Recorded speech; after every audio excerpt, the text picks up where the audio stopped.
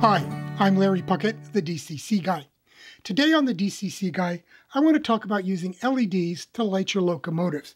Over the last few years, most manufacturers have switched to LEDs instead of using bulbs like they did so much in the past for their models. And, I've been using LEDs for a number of years to replace bulbs as well. And I've been using these 3mm ones. However, recently, I switched and I've been using a lot of these small surface mount LEDs that come pre-wired with a 1000 ohm resistor. So what I want to do is show you both methods because, there's still applications where both of them can be quite useful. So I'll show you how to do it do it with one of each in locomotives that I've installed decoders in recently. But before we get started on that, I want to thank everybody who's subscribed to the channel recently. In the 24 hours after I posted that last video with the request or with the reminder to subscribe, we had over 100 additional subscribers to the channel, and we're now up over 3,000 subscribers. So the next big goal is 5,000, which at the current rate of increase should be sometime midsummer maybe. Mid to late summer, July, August, sometime in that period. So go ahead, talk it up with your friends, your club members, your wife, your kids, your dog, your cat. Get everybody signed up to the DCC Guide channel. So let's go ahead and move on and take a look at these LEDs. When it comes to LEDs, these are polarized devices, which means that basically they have a positive and a negative terminal.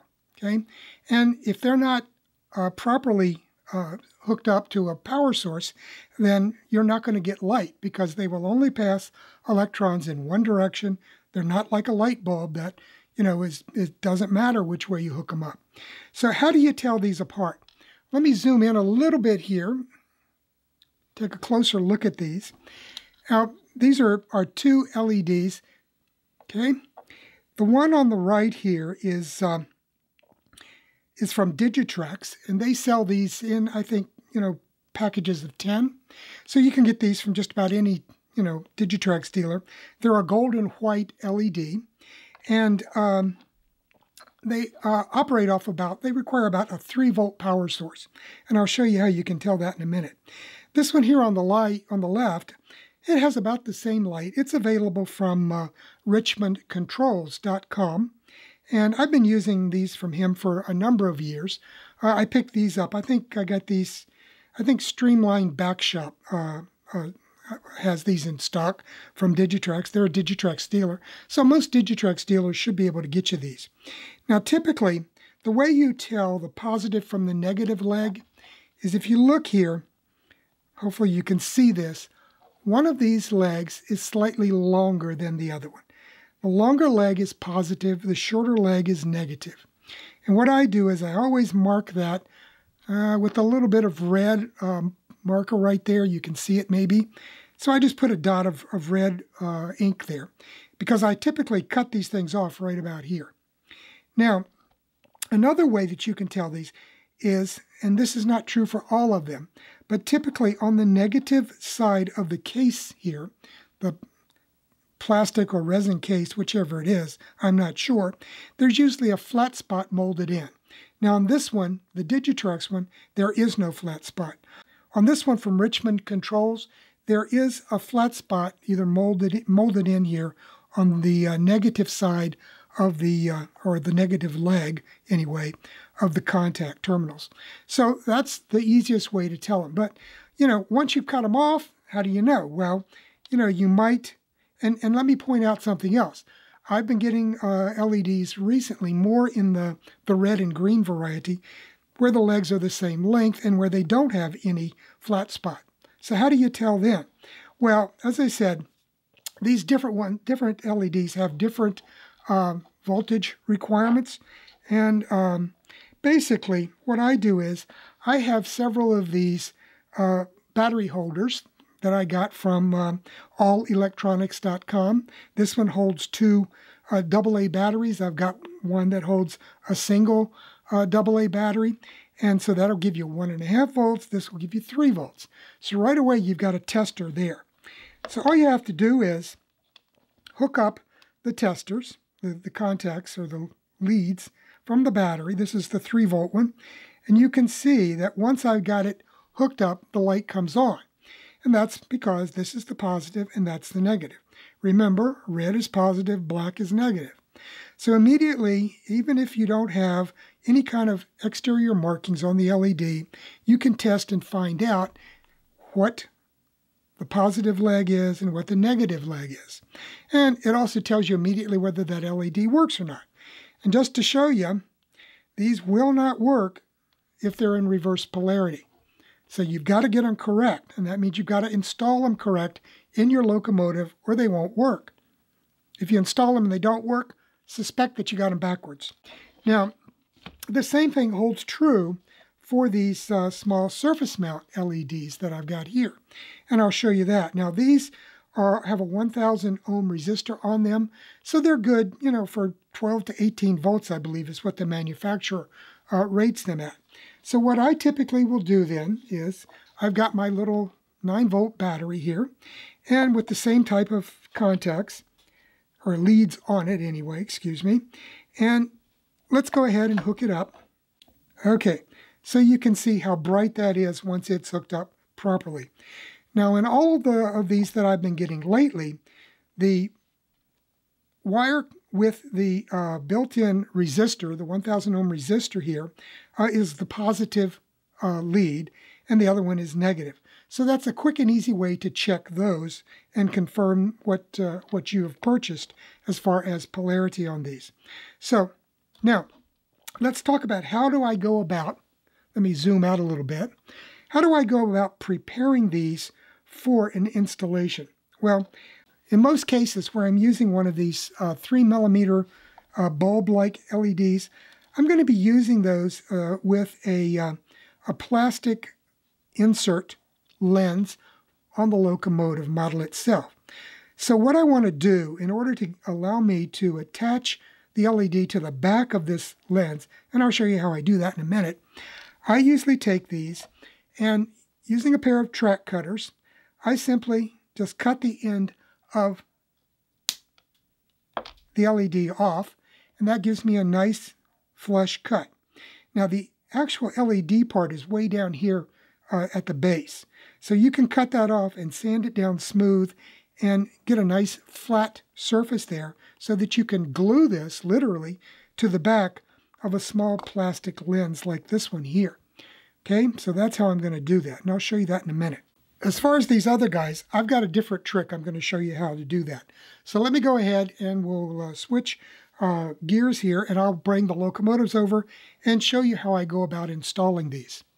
Okay, what I have here is the headlight insert that goes in this FP7. It has a nice little plastic insert.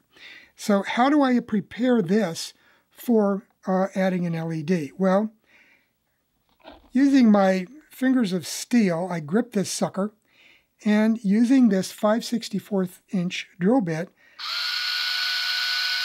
I drill a hole.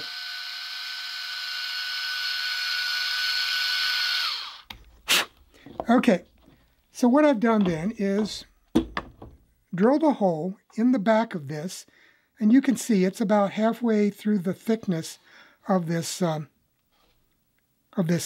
lens, and that is just deep enough for me to insert one of these surface mount LEDs into it. So you can take a look. So you can see that that fits in there. So that's exactly how I do that. Just drill a hole deep enough to get the entire LED in there. You can bend it at a slight angle and then insert it. But it's going to light up that whole plastic casting. So once I've got that inserted in there, I take some of my Uhu Tech Pro Power Putty, and it's this little ball of gray-black stuff here that I've shown you this before. And then once I have the LED ready to install, I can just put that in there. Of course, this would be with it in the locomotive. And then I just put a little bit of this black tack behind it, and that's going to hold it in place inside there. And when that sucker lights up, it is going to be bright, and it's going to fill the whole area of this lens with light. Okay, so I'll give you an idea of how bright this is going to be. I've got the LED hooked up to my 9-volt power source. And then we'll insert that into the opening here. And you can see it's going to be a very nice bright headlight. So no problems at all with that. And then you just take, like I said, take a bit of this Oohoo putty. We'll put this back in here real quick for a demo. And just put a blob of that on the end. And you can see that's going to hold it in there. And we're going to have a good bright headlight once that's installed. Let's take a quick look then.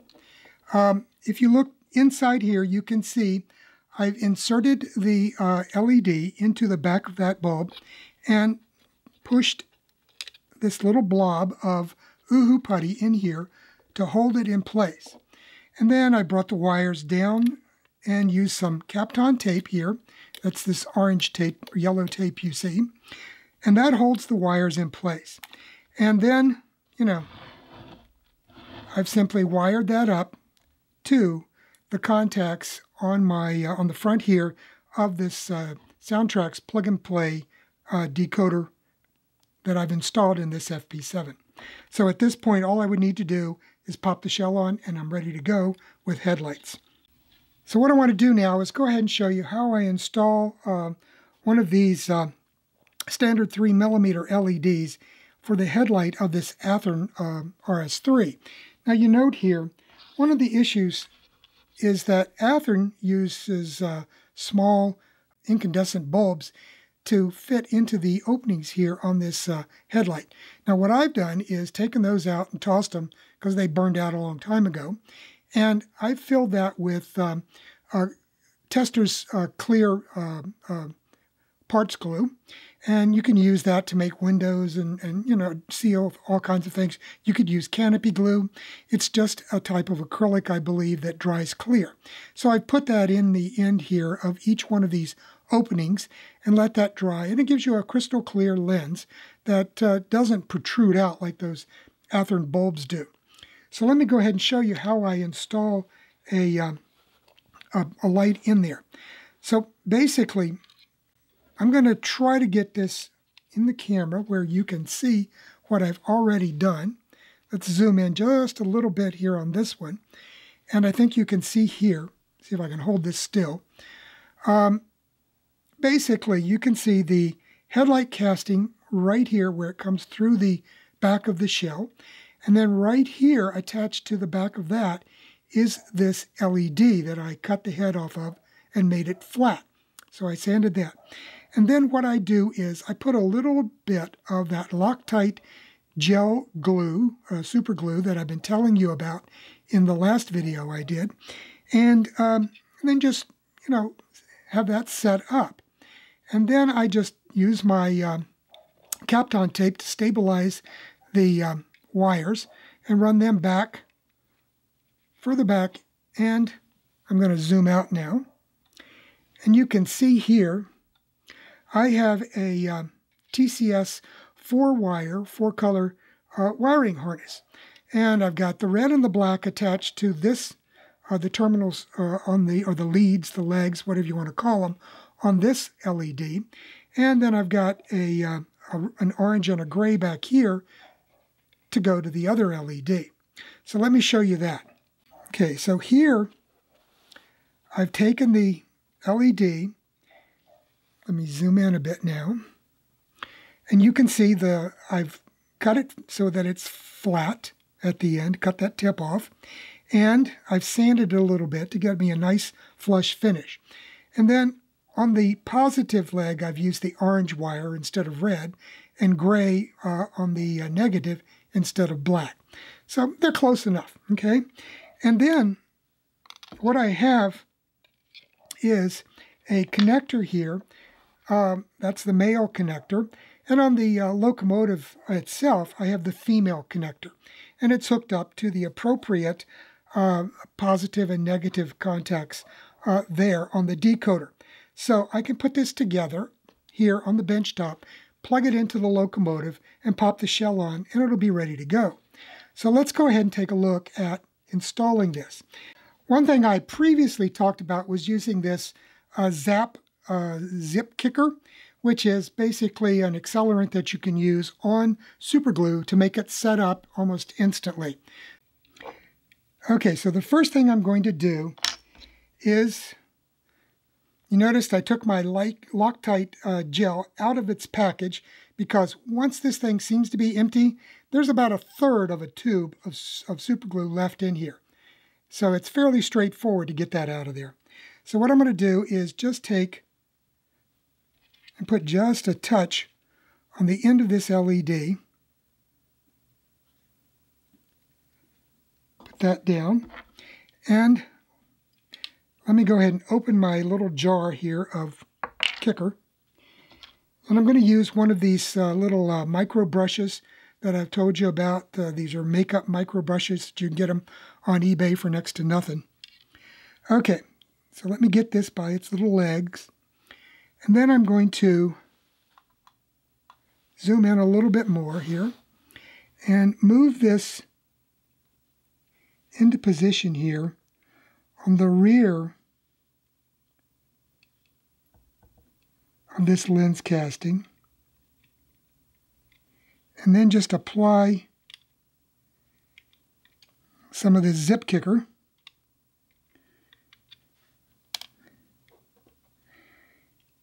And if I got enough of each on there, you can see that LED is now stuck nicely to the back of the headlight casting.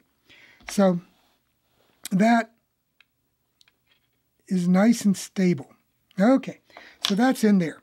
Next, I take a little piece of my Kapton tape, and I use this because it's, very sticky. It's heat stable. It holds up very well for a long, long time. So let's get this in here, and this will stabilize the wires so that when I'm messing around with the harness and making the connections and anything like that, I'm not going to pull that super glue contact loose there. Okay, so there it's good and stable in there. Okay, so then we'll go widescreen again. All I have to do is take the wiring harness and make this connection observing wire color. So I've got my red on the bottom in each case. And we can hook that up. So now the shell is ready to go on the body. And I will go ahead and include links to various websites and to the various products that I've mentioned during this video. Now, one thing I also want to show you here is how I went about dropping the voltage for these regular 3mm LEDs, because these LEDs do require that you drop the voltage down to about 3 volts. What I do is install a couple of 500 ohm resistors here on these special mounting pads that I got from engineering.com. So you can put 2 500s. You could probably get from them a 1000 ohm resistor. So I go ahead and just install these resistors here. I did cover how to install these in a previous video on soldering the small stuff. And in that one I showed how I attach these surface mount resistors to these little circuit boards. And I got these, like I said, from engineering.com, and I'll put a link for that too.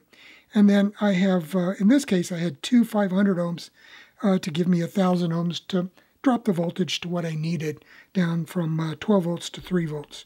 Okay, so take a look back at that video on soldering the small stuff, and it will show you how to go about soldering up these little surface mount resistors. That's about it. Have a great weekend, and hopefully I'll see you again on Monday with another bonus video.